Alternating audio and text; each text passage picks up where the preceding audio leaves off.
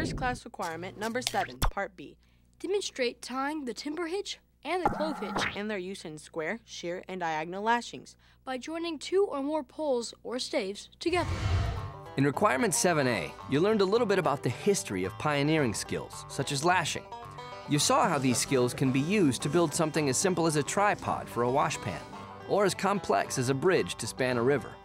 But even the most complicated structure is made with a basic set of knots and lashing methods.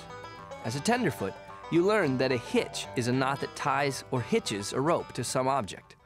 One of the most basic knots used in lashing is called the timber hitch, because it was used for dragging logs across the ground. To tie a timber hitch, you pass the end of the rope around the log. Then loop the end around the standing part of the rope. Next, wrap the end around itself 3 or more times and tighten the hitch against the log. Let's watch the timber hitch again from start to finish. Another basic lashing knot is the clove hitch. That name comes from the word to cleave or split because the knot is split into 2 parts. To tie a clove hitch, form a half hitch by looping the rope around the pole and across itself. Then form a second half hitch by taking a second loop back around the pole. And then tuck the end of the rope under the rope between the 2 loops. When you pull it tight, the clove hitch should form an X. Now, let's watch the clove hitch again from start to finish. You can also tie a clove hitch by making the 2 loops and slipping them over the end of a pole or the neck of a bear bag. Now, let's see how these knots are used in the lashing process. Lashings join 2 or more poles together, for example, in order to build a square framework. Where 2 poles cross each other at 45-degree or at 90-degree angles, you can use square lashings. To make a square lashing, place the 2 poles in position. Tie a clove hitch around the bottom pole right under the crosspiece. Just wrap the short end of the rope around the standing part so it's out of the way. Now, with the long end of your rope, make 3 tight wrapping turns around both poles. As you form the wrapping turns, lay the rope on the outside of each previous turn as it crosses the top pole, and on the inside of each previous turn as it crosses the bottom pole. Then add 2 frapping turns around the wrapping turns as shown. You finish with a clove hitch around the top pole, making sure it's tight against the lashings. Okay, let's see the square lashing again from start to finish.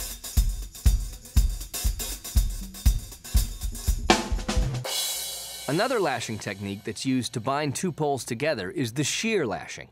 It's used where a flexible joint between 2 poles is needed, and the poles cross each other at a 45-degree angle or less. To make a shear lashing, lay the poles side by side so their bottom ends are even.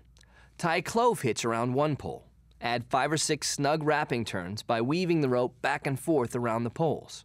Then, make 2 frapping turns between the 2 poles, pulling each frap tight. Finish with a clove hitch worked tight against the lashing on the second pole. Then, you can spread the poles to form the angle you need. Now, let's watch the shear lashing again from start to finish.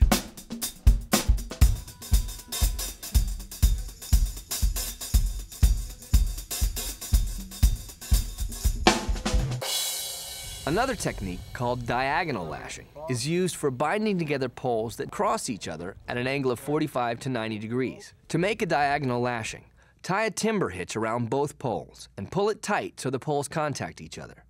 Then, make 3 tight wrapping turns on the opposite diagonal. Be sure to make the wrapping turns side by side with each other. Next, make 3 wrapping turns on the same diagonal as the timber hitch you started with. When you finish those wrappings, cinch them down with 2 frapping turns. Finally, tie off the rope with a clove hitch, making it tight against the lashing. Now, let's see the diagonal lashing again from start to finish.